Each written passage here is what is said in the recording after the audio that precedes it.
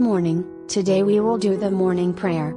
This can be a powerful weapon to increase faith, to bring us closer to God, to have a sure victory, in our day, and in our months. I remind you, that make a prayer in the morning, it means giving the first fruits of your time to the Lord. This can definitely touch His heart, bringing it closer to you and your family. Are you ready? Prayers. Lord, good morning. Today I am here before you, to give you the first fruits of my time. I'm here to tell you how much I love you and how important you are to me. I cannot live without you, Father, and in you I trust. I think you can hear me.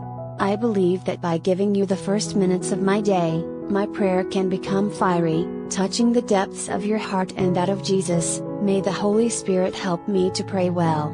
Today I ask you for forgiveness of my sins. First of all, I ask you to wash me with your blood. The blood of the cross, which purifies me from all evil things that I have been committing since I was born. My Lord, any bad thought, any bad action, any word that was not under your will, may you forgive me for these things, because you know how fragile we humans are, and your word says, ask the Father for forgiveness, and He is good and just to forgive you. I beg you in the name of Jesus, your Son, forgive. And thank you for this new day, for all the little adventures that you will put in front of me, and I know in faith that you will be with me.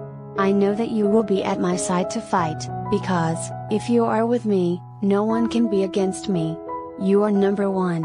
Thank you for the health you give me in your grace, and if any disease should arise, to my life or to the life of a loved one, help me to know a suitable person, to ask you for healing. Thank you for all the challenges you will give me, may it be your name glorified, because of these, in the name of Jesus. And any situation that may arise, before me and my family, I know that you will fight for us.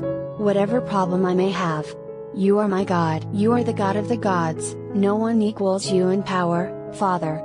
And I thank you, for allowing, not only to call you God, but to be my Father. Thank you very much.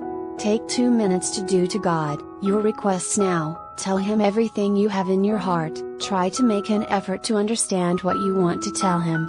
Love it. If you want, sing Him a song. I bless you, in the name of Jesus. Amen.